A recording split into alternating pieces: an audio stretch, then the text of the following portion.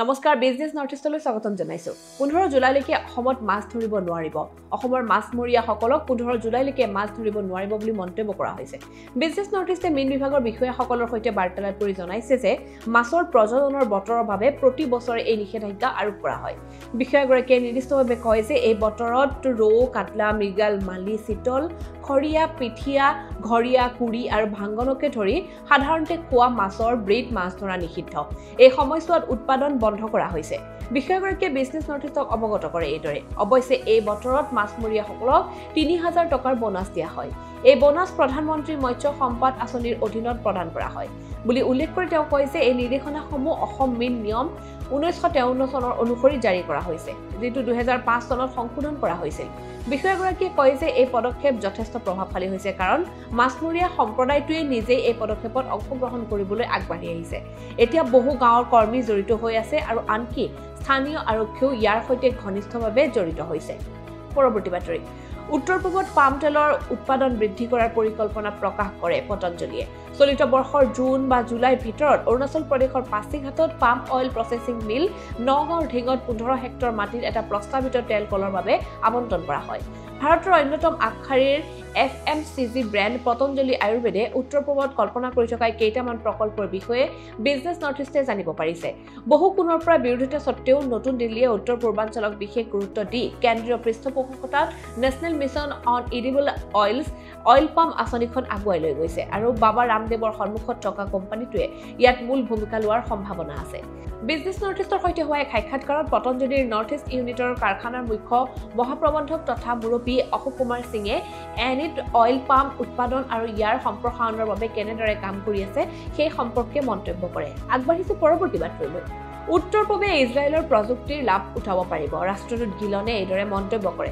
বৃহস্পতিবাৰে গুৱাহাটীত অনুষ্ঠিত এক অনুষ্ঠানৰ আঁৰত ভাৰতত থকা ইজৰাইলৰ ৰাষ্ট্ৰদূত নাওৰ গিলনে কয় যে ভাৰতত উত্তৰ-পূব আৰু ইজৰাইলৰ মাজত বিশেষকৈ প্ৰযুক্তি খণ্ডত সহযোগিতাৰ বাবে অপৰিসীম প্ৰতিশ্ৰুতি দিয়া হৈছে ইজৰাইলৰ দূতাবাসৰ সহযোগত IIT গুৱাহাটীত প্ৰযুক্তি উদ্ভাৱন হাবৰ দ্বাৰা আয়োজিত মহিলা ঔদ্যোগিকৰণ কনক্লেভত বিজনেছ নৰ্থইষ্টৰ সৈতে কথা বতৰা হয় ইজৰাইলৰ দূতাবাসৰ সহযোগত ঔদ্যোগিকৰণৰ ক্ষেত্ৰত মহিলাৰ ভূমিকা উজ্জ্বল কৰি তোলাৰ লগতে ষ্টাৰ্টআপ ইকোসিস্টেমত ভাৰত আৰু ইজৰাইলৰ মাজত সহযোগিতা গঢ়ি তোলাৰ ক্ষেত্ৰতো গুৰুত্ব প্ৰদান কৰে বুলি তেওঁ মন্তব্য কৰে তেওঁ কি মন্তব্য প্ৰদান কৰিছিল পুনৰ On the business perspective, what do you think is most promising for the part of like Northeast India for collaboration with Israel?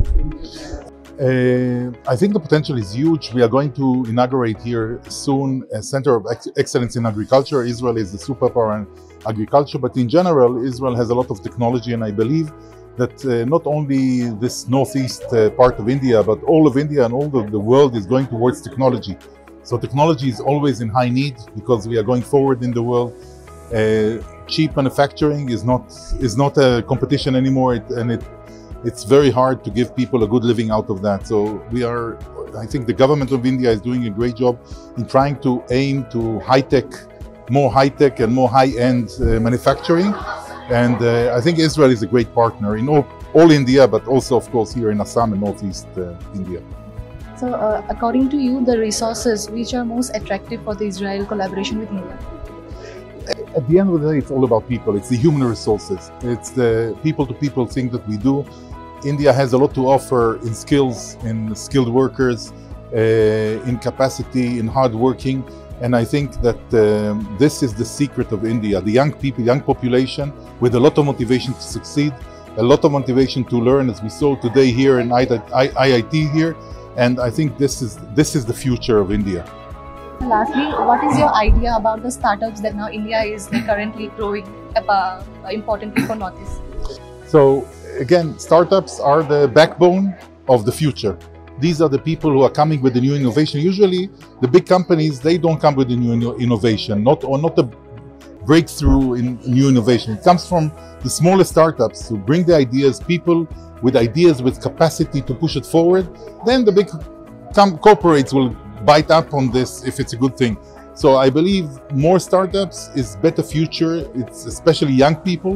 It gives job to young people, but job with a future, job with a promise of success. So I really urge everyone, not to be afraid, that's what we were trying here to do today with women entrepreneurs, to give the boost of self-confidence, of security to go forward and not be afraid of failure. Failure is part of life. We fail, we get up, and we continue in life. And this is the message we are saying to people. Go forward, take your startup, take your idea, push it forward. It will benefit you, and it will benefit India and the world. ইয়াৰ লগে লগে আজি বাতৰিৰ পৰা মই দৰ্শনৰ পৰা বিদায় লৈছো। পৰৱৰ্তী বাতৰিৰ বাবে চাই থাকিব বিজনেছ নৰ্থ ইষ্ট।